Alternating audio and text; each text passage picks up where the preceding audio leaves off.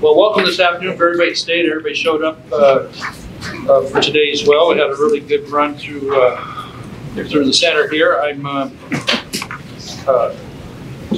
obviously the wildfire situation in the West year after year just seems to be getting even more challenging. They pointed out for me the 430,000 acre fire in my own district, and us Westerners are all suffering it one way or the other. So anyway, our panelists are Tiffany Taylor of the United Aerial Firefighters Association, Wait, right? Claren Nilsson and Jess are with the National Wildfire Suppression Association. Okay. Shannon Horn, Perimeter Solutions. Tyson Bertone-Riggs, co-author of the Wildland Fire and Mitigation Commission report. Kaitlynn Glover, Public Lands Council. Way bigger. Right. And Bryan Scofield with the National Mobile Shower and Catering Association. That's right. Okay, appreciate you all being here. And we're, in order for economy of time and not having members of Congress maybe expound as we tend to do sometimes, we're going to just launch right into the questions here. So they've given me a few to work over, but we'll invite questions from my colleagues as well, Michelle Fishbach, and of course our hometown man, Mike Simpson. So this Congress, I introduced a bill to increase the use of grazing to reduce fire fuels, which makes fires burn hotter, faster, the really fine stuff, and more dangerously. This is really important across many types of fire-prone areas, from forested landscapes to sagebrush stuff like here in the Boise area. In your view, panelists, what else can Congress or the administration do to be proactive and reduce fire risk? Who wants to jump in on that? I'm happy to take the first one. Okay. So speaking from the perspective of the Wildland Fire Mitigation and Management Commission, the report does lay out a number of recommendations. I think there's been a little bit of criticism that there may be too many of them, but I think you really can boil it down to a handful of areas of action that we need to see from Congress, one of which is mitigation on the front end. So I appreciate the work on that. Some of it is mitigation in the natural environment. For those that were on the field tours yesterday, I think we started to veer towards that conversation about forest management and about wildfire. I think you're all familiar with some of those things. But important to point out, we also need to be doing mitigation work in the built environment and in communities as well. And maybe just to add on that as well, I mean, I think you have you have three stages, right? Without spending a lot of time talking about how we got here, I think there tends to be sometimes an insistence that we return to way lands were managed before in order to fix the problem that we have now. But we have more WUIs, we have more complex challenges now, so I think really being creative. For us, it's in the grazing space, in the livestock space, we have two, I think, distinct problems, and that's where Congress and the agencies really both need to act in concert. First, Congress is now dealing with an entirely new universe where Chevron doctrine is not going to be helpful in the wildfire space. So for all of you who are writing bills, who are helping your bosses to write bills, being very, very specific about which authorities to use and where and under what conditions is absolutely paramount. Things like incorporating grazing in a more meaningful way, prescribed fire in a more meaningful way under certain conditions. Mr. LaMalfa, your bill is absolutely key to knock down some of the biggest risk, and it's that knock-on effect into how agencies plan NEPA into the future that's critical. Agencies need to use the tools at their disposal, but also need to work with Congress to build a better NEPA so that we're not looking at conditions as they are now, but examining options of what management tools will be needed and should be examined when, not if, fire happens on the landscape. Thank you. You kind of launched into the second question. I appreciate that on the grazing aspect, because a lot of the conversation is on suppression and response. How do we get ahead of the curve? And Kaitlynn outlined how grazing can and really should be an important part of that. Part of the legislation we're talking about allows for not only more grazing, but in a stopgap measure, if good grazing land has been destroyed because of another fire or some type of a disaster situation, we would streamline the process where that people with grazing rights can transfer those on at least a temporary basis to another area that can and needs to be grazed. So it helps the rancher, but it also helps with what we're trying to do here with the suppression of those fuels and well, the elimination of those fuels and the constant need to maintain. You know, we mentioned on the intervention by people versus a natural approach. Well, nature does it in a hopscotch way. It isn't, you know, whereas for people, we would try to do a little more organized long term if we had all the tools and the permissions. So the fire that happens in the sagebrush complex is very, very different than fire that happens in tall trees. But the consequence or how we got here is the same. 50 years ago, there was more than double the grazing presence on the landscape. You had more fine fuel removal, you had more cows, you had more sheep, you had more animals to remove that fuel in a really meaningful way. There's been a consolidation of use of allotments. There's been a consolidation of that grazing through the tightening of regulations. And so while yesterday we were talking about grazing being really important as a national security, a food security component, one of the things that Congress, I think, has to do and the agencies have to do is transition into thinking about grazing as a land management tool.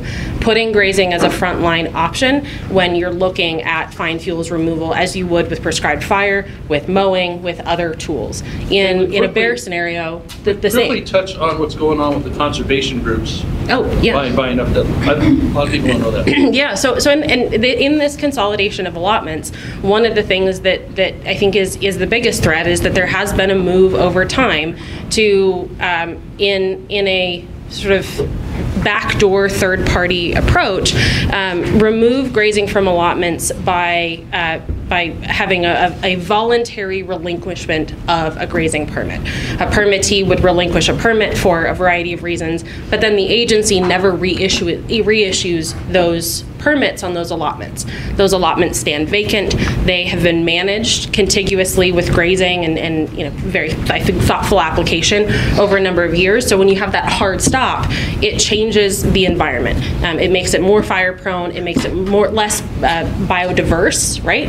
And so you have this fairly irreparable management scenario change that you know, you never reissue those permits. Reissuing permits is a huge part of it, but it has to be done alongside some of these other creative targeted grazing in most fire-prone environments. The kind of environments where, you know, these folks aren't dropping suppressant on big grazing allotments because the grazing allotments aren't the ones that are burning the hottest, the fastest, the most, you know, the most damaging way.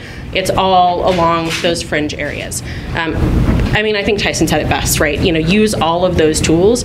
And for us, grazing hasn't been part of that top level frontline tool conversation.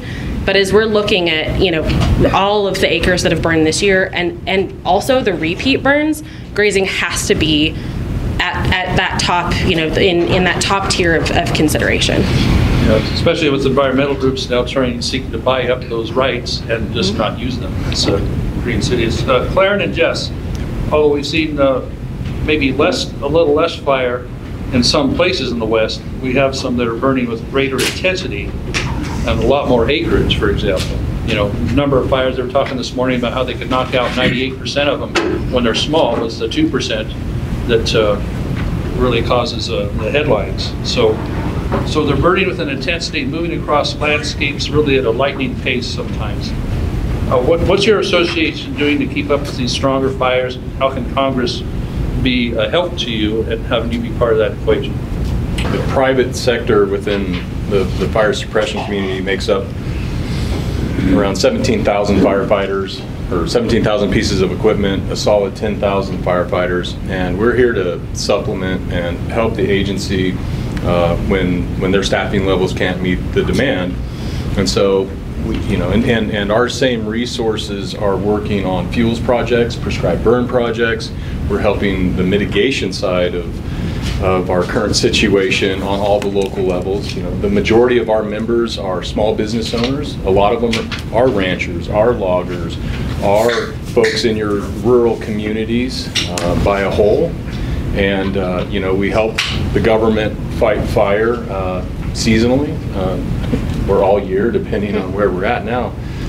And I think what we need help from, and we've had great communication this last year with the agency, but we need contracts that support providing quality resources that have some predictability in the future, because private industry is those. For those of you know this, that we innovate with technology. We're innovating techniques. We're innovating products, and without a dependable contracts, we can't invest in those new areas of innovation and improve what we're doing. So, we're asking for support in working on some language with UEFA and trying to get these contracts so it puts quality folks out there on the ground to provide quality resources to help put these fires out faster and get away from a lowest price, technically acceptable approach in contracting. Yeah, current contracting hasn't really adequately given you the ability to hire and retain the experienced people you want. I've heard you folks have talked to me in the past meetings about how really qualified people are somehow ineligible to be part of this. So, well, and Congressman, as the private wildland fire service expands, if we had a true public-private partnership with the federal government, we have the ability to give all of these resources, all of the technology and innovation, but also be able to utilize all of the people that are within our staffs, but also cross-train with the federal government. They have treks. We're burning logging slash on steep slopes. That's something that the federal government hasn't done in a long time. Having that ability to help cross-train without litigation or the liability because someone that I'm training twists an ankle or whatever. The skill sets that the private sector can bring to the agencies, the new technology, the cut-to-length equipment, all of those things that we have, we can help them as they learn to understand the different capabilities and skill sets that the private sector brings to bear. Can I just ask, yeah, Michelle, please. What do you see that relationship looking like? I mean, talking about the partnership, and I guess I'm just wondering if you could expand a little bit more on that, what you envision it as. Yes, ma'am. So Chief Moore has been very gracious. The fire staff here has been very helpful. They let us meet. But just think, if we had the ability to set up incident command posts outside of fire season, be able to do high hazard fuels treatments, be able to run equipment, bring in grazing, the whole scale. Having that ability to no longer be us and you, to have that partnership, to be able to learn from each other and not compete, but truly cooperate. That's what we're looking for. Having that ability that we can understand certain things that the federal government has their hands tied over in contracting. But with new language that Tiffany's working on, that Tyson's been working on, having that ability to cross that chasm, that's what we need to do, because there are people out there and they're all in communities at risk. Having those people that are within the private wildland fire service that can cross-train with federal agencies, that helps meet the mission far quicker, simply because we're no longer the contractor, but we're actually cooperators.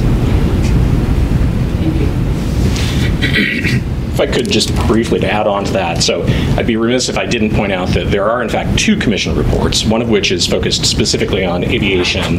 That came out in January of last year. And in the course of those conversations, the commission did notice that the contract community, which in this aviation space in particular is really where most of the aircraft that are being used are coming from, that unfortunately we do have sort of a hands-off, arm's-length relationship between federal agencies and the contracting partners. There is a need to work closer with contractors so that the agencies can better understand the needs. And, I might actually just add on to this as well that, I come from a military background, and we allow the military folks to train with other countries because we know at some point they're going to be, in fighting with them. We allow them to train all year round for a for a war that we hope they will never have to fight. But we don't do the same thing with our firefighters, both private and public, for fires that we know are going to happen. So it just seems a little crazy how much money and effort we put into trying to get people ready for something we don't want to ever happen, and we don't do the same thing for the people that are protecting our homes, protecting our lives. That's what the military does as well. We just need to consider the firefighters to be just like the military in that sense. All right, let me shift it a little bit here on fire retardant. Now, you would think that would be just a common sense, regular part of what we should be doing, but there was actually a lawsuit about 1.5 years ago to try and eliminate fire retardant. And it took almost a miracle just to keep that around as the courts looked into it and said, no, we need to have at least let it remain as a stopgap until some more science comes in on what its possible effects and its usage are. So we have to keep it around for a while longer, hopefully much longer, as we find that it's a fairly inert material. So let me throw this to Shannon here. Of course, it's necessary, vital tool, and the environmental activists have tried to reduce and eliminate the retardant because they say, to species and water quality. Now, I know that they're very diligent in keeping it out of water areas with their zones. I'll let you elaborate on that. But so what can we hear from you on perimeters material, and how effective is the safety record it's had in the fighting wildfire? Yeah, it's a good question. I mean, it's about education, continued education on this. To these groups and the people out there. We provide. Obviously, we're dedicated to provide the most safest and efficient products available in the world. They're phosphate-based. It's a product made by Simplot partially, and it's fertilizer-based.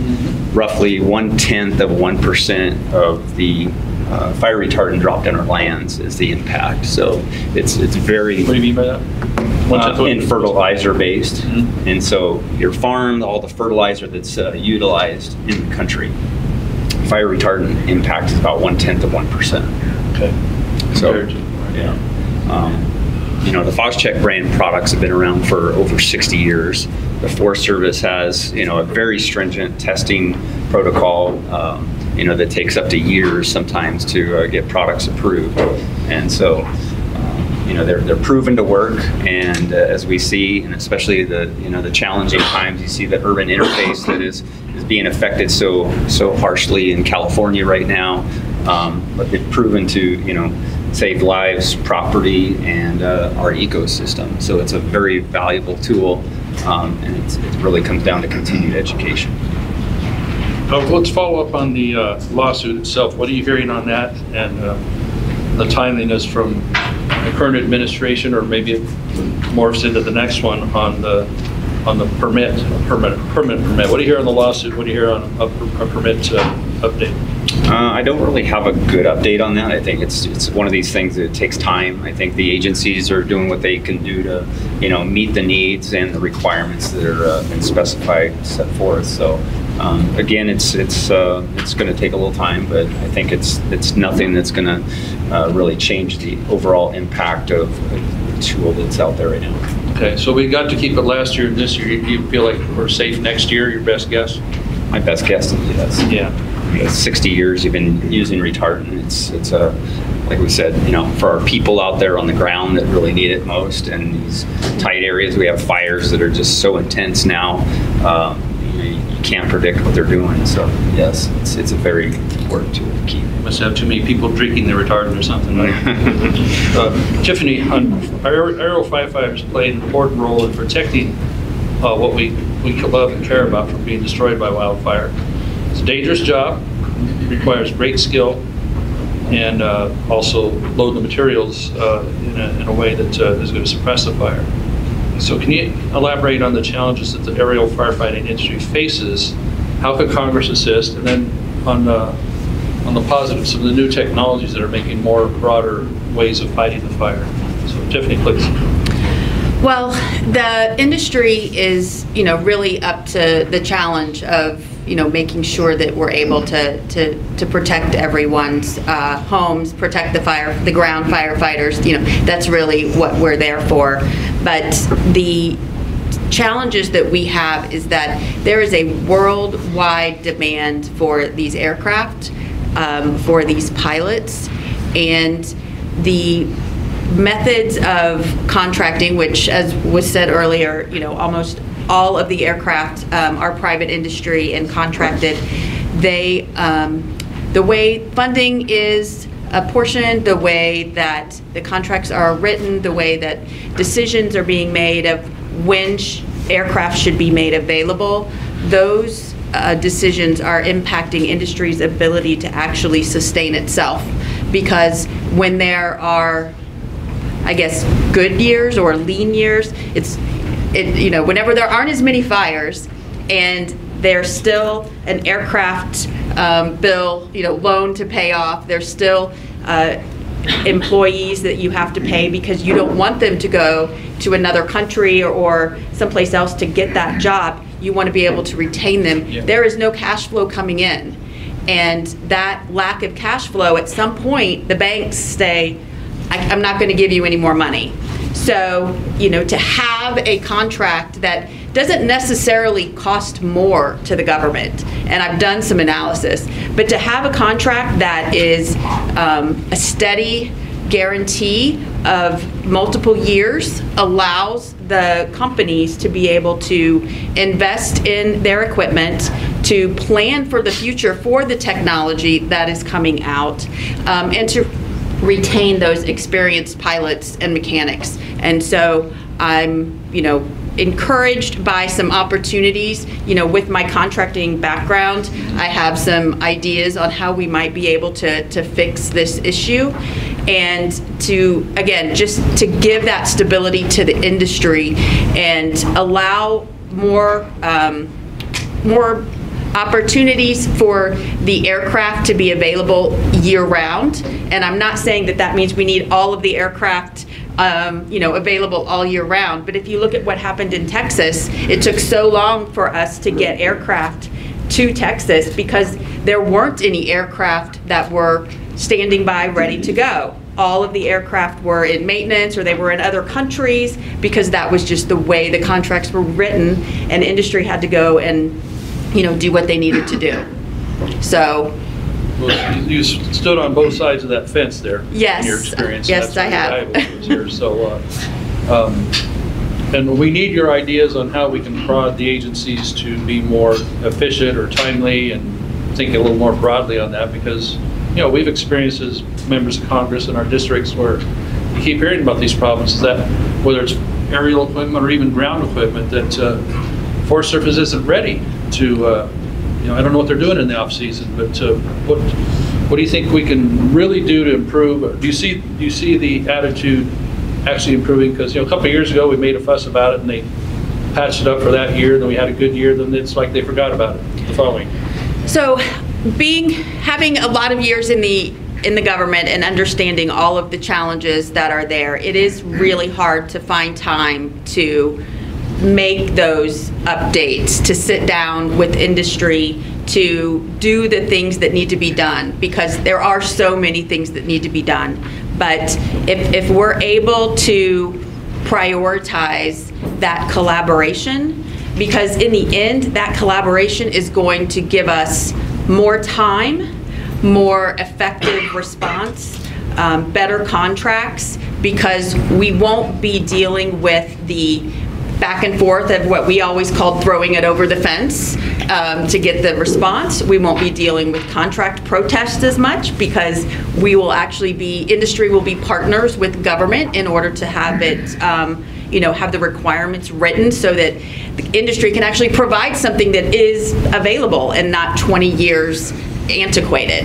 And so, we're looking forward to working with the agencies now and, drafting, especially now that we have the Association for Aerial, this is the first time we've had it. And, the ability for us to provide market research for information about what's coming in the future and giving that to the agency so that they don't have to go and try to find it themselves, which is what, is half the battle, right? Having the information in your hands. So I'm very hopeful that we're going to be able to move forward with that. Yeah, use that word collaboration. I think industry's fired up, ready to go. Yeah. But the people in the big stone buildings, a lot of times the door feels like it's locked and they don't answer the phone. So I guess that's where you need to advise us on how we can get those doors cracked open a little better and have them listen a little better, correct?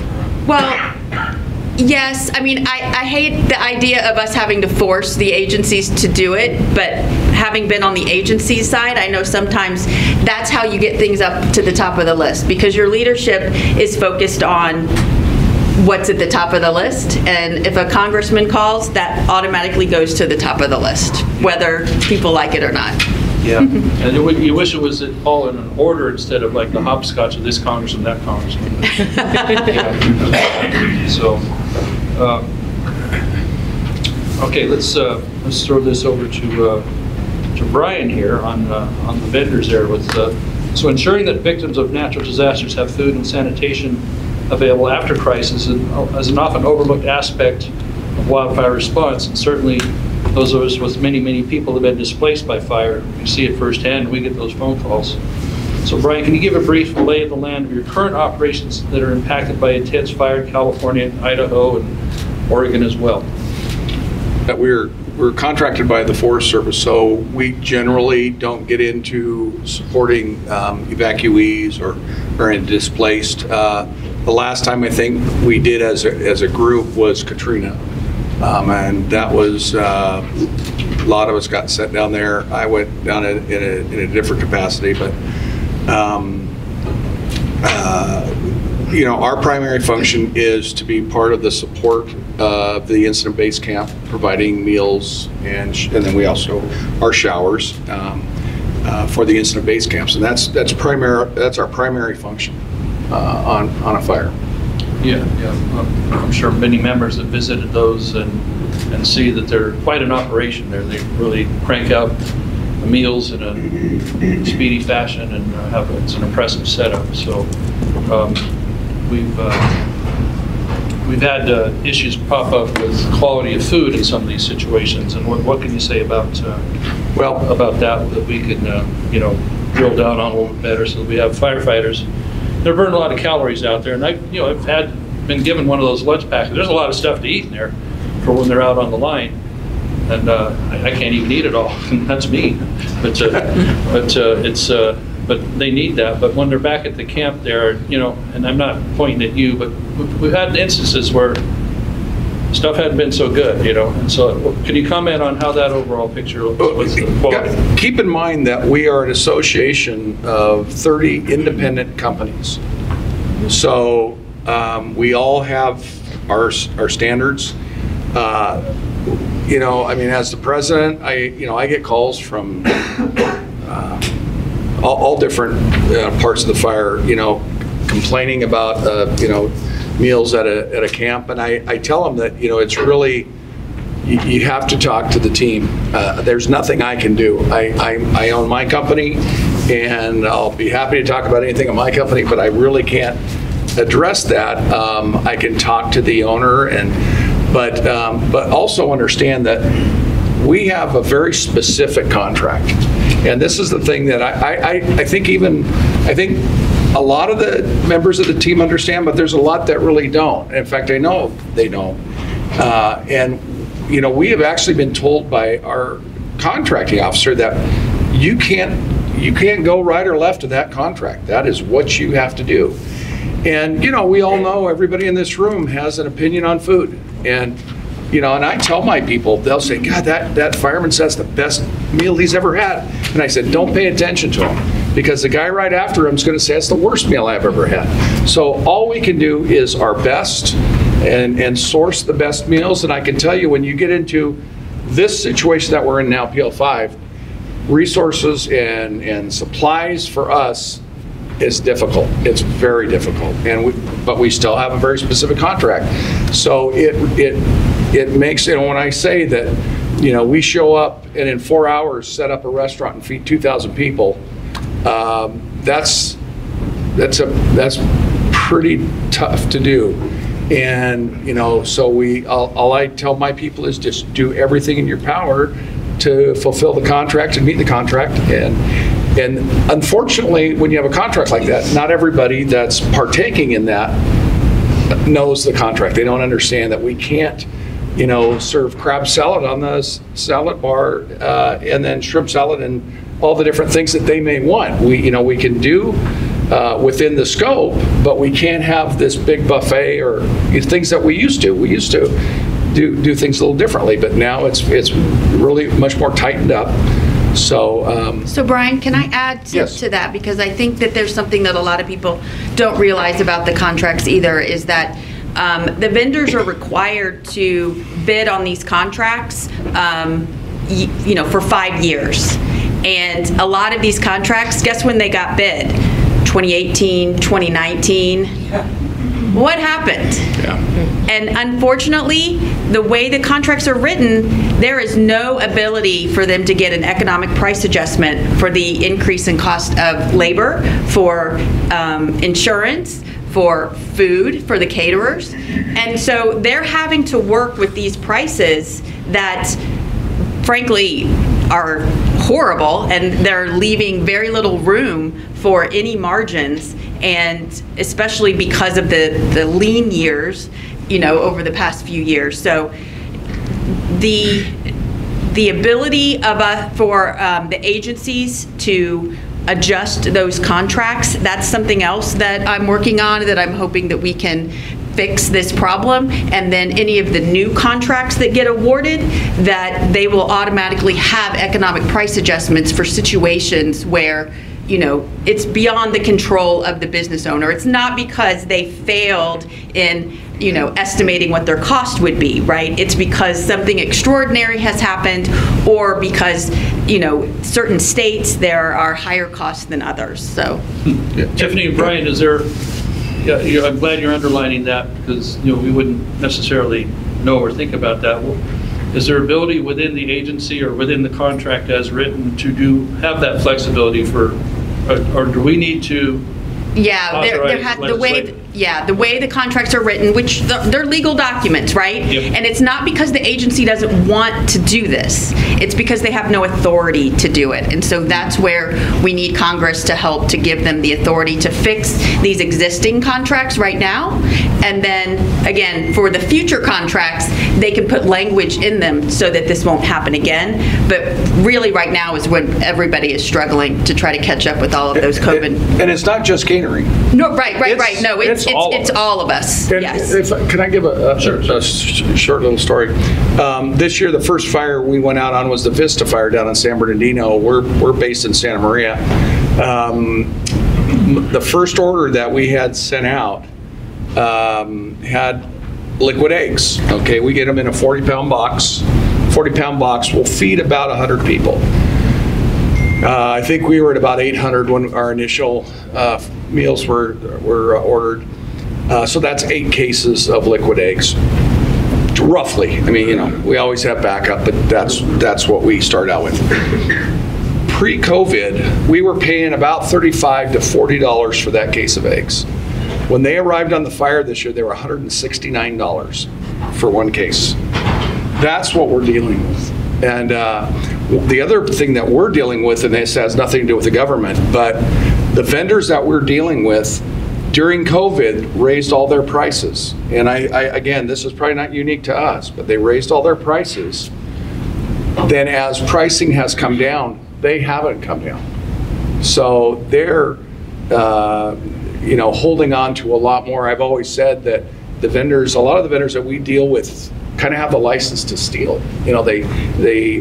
We agree on something, and that's why I negotiate. So much competition that you can go to outside. No, that's the problem. That's the problem with our industry. We've basically got 3 broadline vendors: Cisco, U.S. Foods, and Shamrock, that can cover the Western U.S. Right now they're out of trailers because we get our food in trailer drops because it's so much that they just drop the trailer and take the empty one. And it gets difficult, but all of that affects us and the ability to perform, really. Yeah, thank you. Okay. Tyson, in the legislation, there was a infrastructure was directed at the completion of reports on needed policies to help mitigate and suppress wildfires were to be done. So, as a co-author of the Wildland Fire Mitigation Management Report, do you have any thoughts on letting our native tribes take more of a lead on some of the fire mitigation efforts to get around some of the limitations that other groups may have, if you know what I mean? So. Yeah, it's a great question. So on the commission, we had a number of enrolled tribal members. We really had a robust conversation about ways that tribes can further play within suppression, but also co-stewardship, co-management, and management of tribal lands.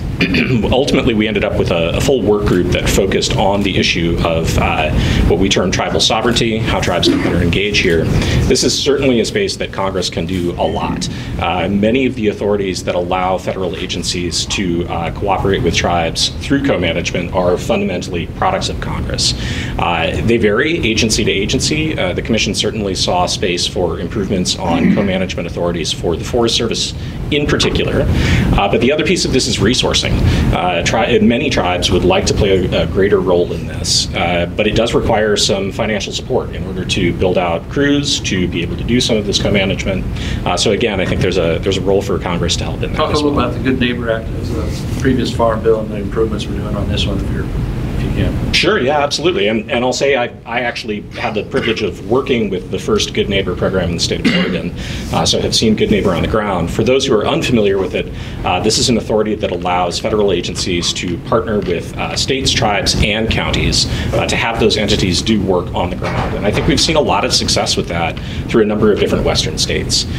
There is a component of this, though, that I think just through accident, not intention, Congress allowed states to manage the revenue that can come from projects from timber sales, but they didn't extend that to tribes and counties. And the Commission did talk about the need for this to be extended to tribes.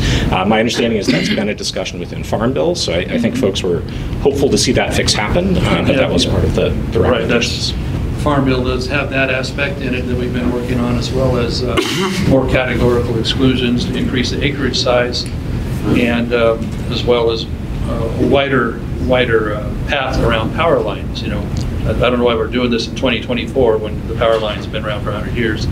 But that said, we have to fight back against the creep of bureaucracy and litigation and long time permit process to be able to clear around power lines. So all the above. So, please be fans of the Farm Bill. We need that important forestry aspect of what we're talking about here, but so many other things that the Farm Bill, as we're trying to move the thing, sounding more and more the discussion is going to be during the lame duck part of this year. But Farm Bill started off in a really positive foot, strong bipartisan effort, our conversations around the country, different field hearings and such, and then it got balled up in politics and a CBO score we waited all summer for. So there's very important things for forestry in that Farm Bill, as USDA oversees U.S. Forest Service, and that's why I asked to be chair of the subcommittee on forestry and keep moving the ball on this stuff. So thank you. If Congress could allow the private sector to be part of that cooperative agreement, we have the ability to hire as well. And after all, it is all hands, all lands, correct? You're right. That becomes a tougher political question, like, oh, you're going to just seed it all over to big timber, right? That's what you're going to hear on the other, not me, but But we need those partnerships. We need to support the industry much better than what we're doing. We had a field hearing in, I think it was March, back in South Dakota with the Nyman Lumber Company. The Forest Service needs to be getting the material out available to them. They needed X amount of board feet, and they were like about 8% of what they needed at that point. And I don't know what they did this year, but that company has to lay off, I think, about a third of its workforce with the slowness of Forest Service to get that acreage out. And so if we're not going to keep these sawmills in business, who the heck is going to help us process and do the work out there? There's not enough money in the treasury for this all to be privately done. As I mentioned in yesterday's comments, why the heck are we the #1 importer of wood products in this country as we burn, millions of acres? So, anybody else on the panel like to weigh in on that? You did, but on the management report there, we're gonna gear down here pretty quick. So, I want to get one back more for Jess and Claren initially on the. Your members are indeed, they're small businesses, and the decisions made by the agencies impact your ability to operate. So what would you like to see change? We had a little chat about how some of the contracting from one state to the other, I don't know how much you want to touch on that, but what do you think about that aspect of how the agencies are? I think right that we have two folks overseeing, and there's some inspectors, there's a handful of inspectors in there, but in terms of the scale of our program and the volume and the cost associated with that, we have very, very little oversight. And then, so what's happening is not every business owner runs their business the same way. And I believe there's quality issues. I think there's efficiency issues, which that rolls into, our costs. And so I think one of the big things that our association would like to see is giving the agency the power to have that oversight, to make sure these contracts are quality, best value contracts, do away with LPTA, the lowest price technically acceptable, and add some meat to performance, add meat to being in business and having a proven track record. And that allows the professionals that do this, that are consistently supporting the agency, the ability to continue to improve, employ, work hand in hand, and make sure the incident management teams have the quality resources they want to see. And so I think that, from my view, that's the top. I don't know, Claire, do you? I think I'd also like to see the contract actually talk to operations. And actually get what they need instead of get what they get.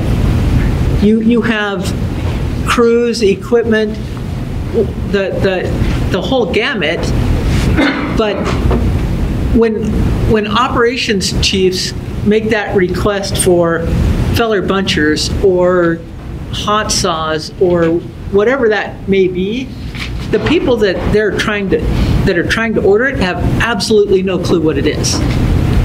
And so giving those individuals, if that ops chief wants something and he knows exactly where it is, or that division supervisor and she knows exactly where it is and what it does and what she needs, let those people make those requests. Get the work on the job, on the ground, that if you know what it is, why do you have to get what a contracting officer gives you because it fits into a box? Especially with all of the new innovative equipment that's out there, there's a lot of stuff, and the federal government's not in the logging business anymore. The private sector is, and they know how to move equipment, and they know how to source it and move that material much faster than the federal government. Absolutely. If we don't have them, we're going to be worse shape than we are. As Forest Service plans seem to be about 1% per year of acreage treated, and I don't think we're going to count a moonscape landscape as treated, are we? So Shannon had to run to the airport, so we appreciate his input on retardant, etc. So with that, I'm supposed to wrap this up. I love doing this, and I'd love to go longer. And is there any Anything that anybody's dying to say on this panel that needs to get out? So, okay. I would love to, actually. Just Okay, one all right, thing. all right, be quick. It's a complex problem. It has a lot of different facets. We've heard a lot about the response and the contracting piece of it, but I would urge you also to look to the reports of the Commission as a resource as you craft legislation, and think not just about mitigation on the front end and response, but also post-fire recovery. Think about workforce, think about the role that the federal agencies play. There's a lot of work to be done here. There's no one silver bullet, but we think there's silver buckshot. Silver buckshot. Especially with the condor situation, right? Yeah, I'd love, this question would mostly be for Tyson. First, I just want to say, the Commission report has been an absolutely essential resource for me in my year and a half of reporting on wildfires, so thank you to you and all your colleagues. Your fellow co-author, Kamipa Barrett, has been making a lot of noise with others about the relatively short shrift that the built environment gets when we're trying to resolve this problem. I think it's fairly safe to say that the reason that many agencies remain in a suppression-first footing, even though there's widespread acknowledgement that this has been a quite problematic stance, is precisely because of threats to the built environment. The report makes many recommendations about strict building codes, zoning regulations that would prohibit the building in certain areas. These are obviously extraordinarily fraught and vexing questions for the American West, where many people see their ability to build where and how they want as an essential component of freedom in the West. At the same time, then building in those places means that my friends and colleagues have to go out and do the very dangerous suppression work more often than I think many would agree is wise. I'd love to hear your thoughts, and certainly we have a lot of powerful people in this room, about ways to approach this extraordinarily complicated and politically complex issue of changing the way that we live and build in the wildlands. We're going to have to do it really quickly to that complex question. Yes, the extremely short answer is the Commission recommended greater coordination between existing federal agencies and federal programs to create a community wildfire risk reduction program. They were careful to say that these need to be incentive-based programs, recognizing that different jurisdictions will have different needs when it comes to building and building codes. But federal agencies can play an important role in incentivizing some of these changes, and they can play an important role in providing some of the funding for things like home hardening, for community planning, as well as some of the science and technology that will help communities make these decisions. Thank you.